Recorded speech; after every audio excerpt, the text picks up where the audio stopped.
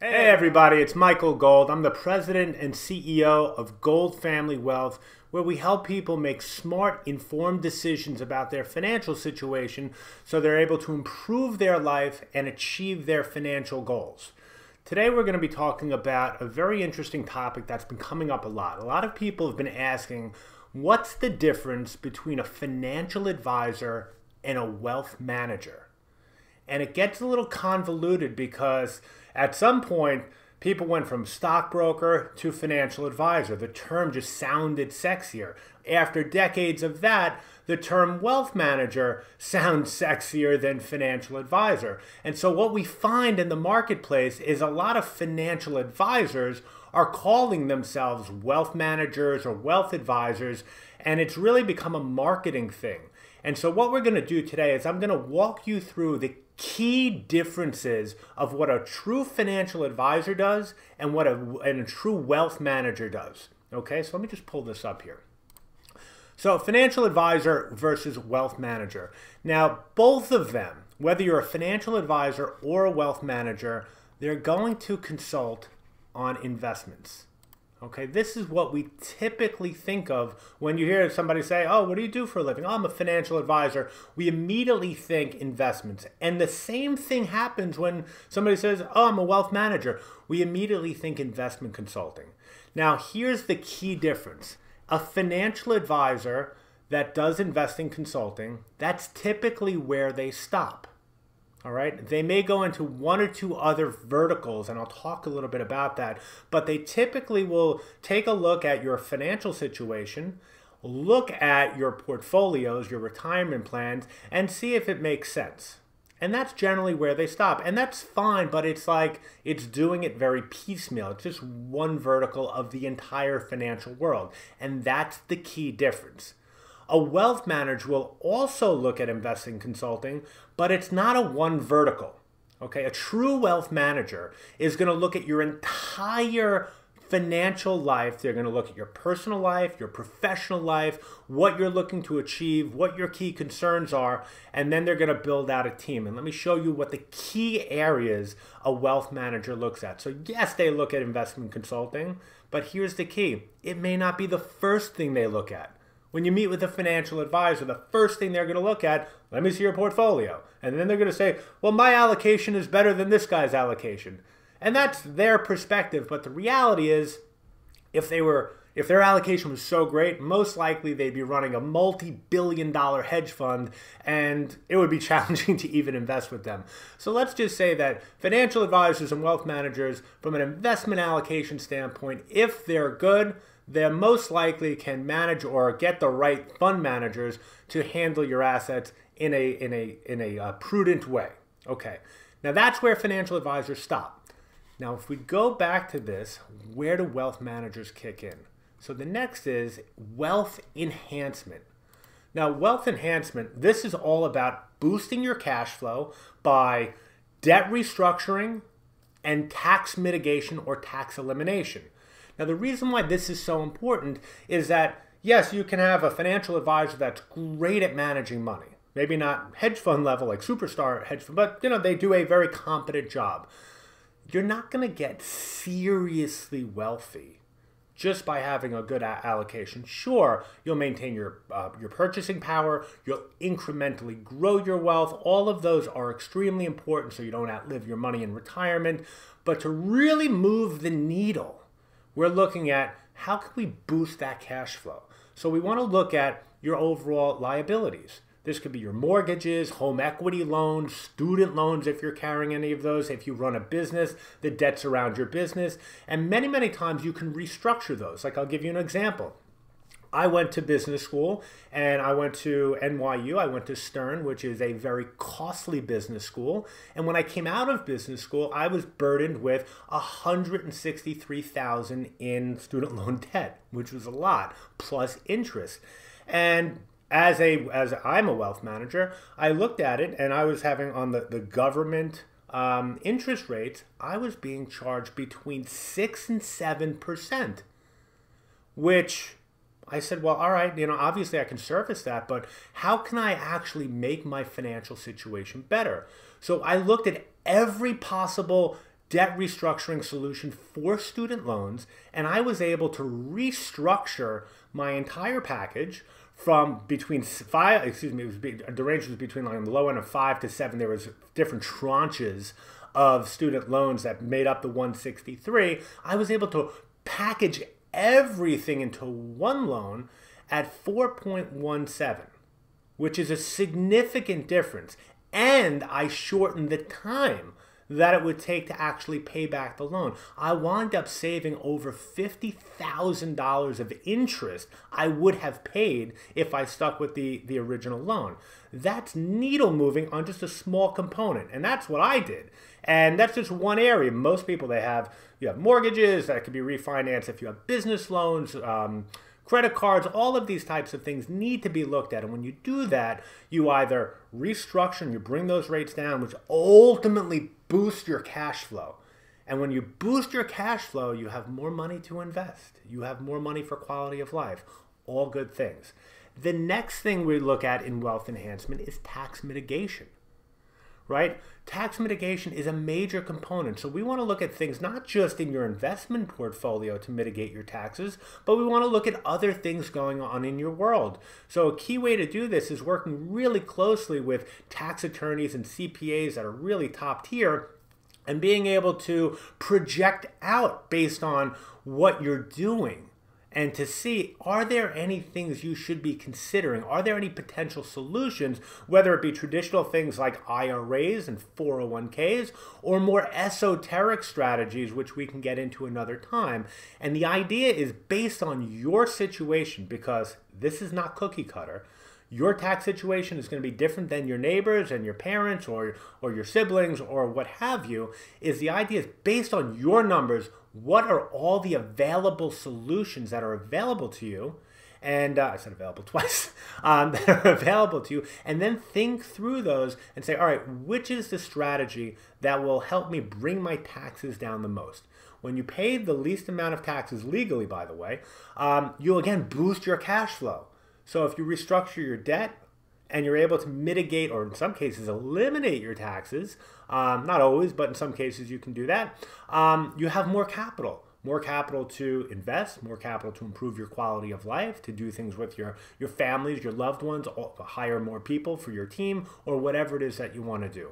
And this is a key thing that a wealth manager is going to be looking at in conjunction with your assets and liabilities, what the traditional financial advisor is going to be doing. Okay, so next we're looking at another component that a wealth manager is looking at, which is legacy planning. Now, legacy planning is a major, major thing. This is really simple. This is about taking care of your heirs or your loved ones. And so, yes, a lot of times I'll meet with a client and I'll say, well, what have you done for your children if they want to do something for their children or their loved ones? And they say, oh yeah, I have a will. And I say, great, okay, when did you do it? And many times I hear that it was like 20 years ago, where they had a lot less money. In some cases, they didn't even have children. And the laws have changed also. So now we get to points where, all right, we need to obviously update that, and you need to have all the key things in there. And many times we'll say, well, I have 3 children. Like, I have 3 children. I have little children. But we'll say, I just want to give a third, a third, and a third. And then a typical, like if this was just an estate planner, that's just like, okay, third and third and third, without digging in a little bit more to find out what's going on, typically what we find is there's differences amongst the children. In one case, I remember that one child was going to be the succession to the business, another child had a spending problem, and the third child had special needs. And now the client said, well, I just want to do a third, a third, and a third. It's a little bit more complicated than that. So we were able to come up with strategies that protected the assets from overspending from one of their children. We gave a fair amount, not an equitable, a fair amount to his son who is going to be succeeding in the business or taking over the business at some point. And then the special needs child. Special needs child needs a whole different set of documents to protect the assets so they're taken care of if something should happen to this person. So legacy planning is truly important, and many times you're looking at all different components that intertwine. A lot of legacy plannings have tax tax mitigation strategies and protection planning, so they somewhat overlap with one another, which is why a wealth manager is going to look at everything holistically. Okay, the next, we're looking at charitable giving. Again, we're talking about overlapping. A lot of times when you're doing the legacy planning, charitable giving comes in, or when you're doing tax mitigation, charitable, like many charitable strategies have tax mitigation components to it. So I'll give you an example. You can have, let's just say, a retirement account, an IRA, which, let's say you have a lot of money in the IRA and you're young and you want to convert that to a Roth IRA. Now, why would you do that? Well, if you convert into a Roth IRA, the money will still grow tax deferred, but the key difference would be in the future when you have to take a distribution, right? The Roth IRA is not a taxable event, but the traditional IRA would be. So here's the issue. If you convert, you're triggered with a taxable event now. Okay, that means you're paying, like if you had, let's just say $100,000 that you're converting, it would be like having an extra $100,000 of ordinary income that you'd be taxed on.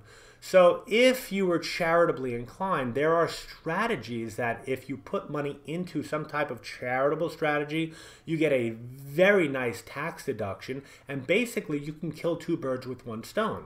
You can convert your traditional IRA to your Roth, and you can make a charitable contribution which washes away the tax, but more importantly is going to make an even bigger impact to the charitable causes that you're passionate about. Again, a lot of these things are overlayered. It's not just one vertical, and that's a key difference between a financial advisor and a wealth manager. Looking at all of these verticals, we're looking at all of these pieces and how do they work together in a coordinated way. Okay. The next, let me pull this up, we talk about wealth or asset protection. Now, you may hear me speak a lot about building a virtual wall or like a virtual moat around your wealth. Now, basically, we want to make sure when we're doing an overall plan that no matter what happens in your world, no matter who shows up, whether it's a lawsuit or a creditor or an ex-spouse or an ex-spouse of a child, that your wealth is well protected. And we see this all the time where people have young children that begin driving and they get into an accident, and all of a sudden, who gets sued? The parents.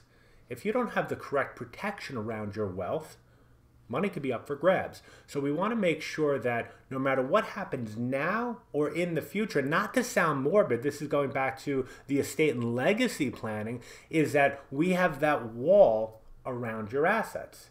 And I want you to think about this. Let's say you inherit assets. Great. I mean, somebody obviously passed away, but let's just say part of that plan is you inherited, let's say $1 million. So now you have $1 million in your account. You can buy a house, whatever you do with it. You invest it, it's all good. Then you get married. And let's just say the marriage doesn't work out. All of a sudden, there could be a potential claim on those dollars. Now, I'm sure your parents' intent, if that's who you inherited the money from, was not to have a future spouse have a claim at those assets. It would be for your well-being. So part of protection planning, it's not just buying insurance policies. In many cases, it could work with the estate plan to put money into or put assets into some type of trust vehicle that, again, builds a wall around potential creditors. It makes it very tough for them to have access to no matter who shows up in the picture.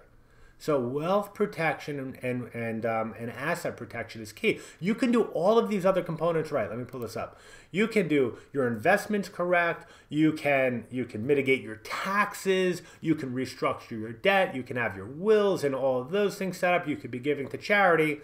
And one lawsuit happens and you don't have the right protection plan in place, it could potentially blow everything up. And here's the key, and I'm going to bring up the last thing, which is the team. Okay?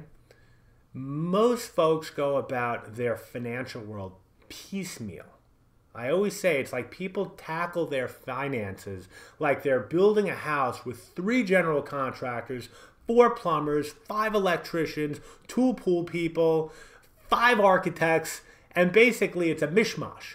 And the idea is that all of these components need to work together, right? You need one general contractor, you need one architect, you need one plumber, one electrician, and you need top people to do this to make sure it all works together. So when the house is built, it's beautiful and there's no cracks in the roof. Now, all you have to do, I'm gonna challenge you to take a look at your situation now and say, are you dealing with a financial advisor who's really just looking at the investment piece of your life, or are you working with a wealth manager, which is looking at everything together and building a team and bringing in a team of people that specialize in these areas? Just like if you were going to put a pool in for your house, you don't want just some random pool person. You want somebody that's great. If you're gonna, have an architect, you don't want a so-so architect. You want a great architect because it's gonna be your dream home. So same type of thing. You don't want a so-so CPA. You want a great CPA. You don't want a so-so investment manager. You want a great investment manager, so on and so forth. So the wealth manager is going to build out this team. Now, what I want you to do in my next video, which you're going to see, is I'm going to talk to you about how do you build a team and how do you find what I call an elite wealth manager. So I hope this message has served you. If you have any questions, you want to go any deeper, feel free to reach out to me. I'm going to put up my info right here. And you can email me, you can call me, and I'm happy to answer any questions you have to help you evaluate what you're currently doing or thinking about doing to see if it's going to deliver the results that you want in the most cost-effective way and that your assets are well protected. So again, I look forward to seeing you out there. Again, any questions, feel free to reach out and stay tuned for my next video next week, which is going to really nail down on how do you build out a pure wealth management team to help you look at everything at the elite level. Make it a great day.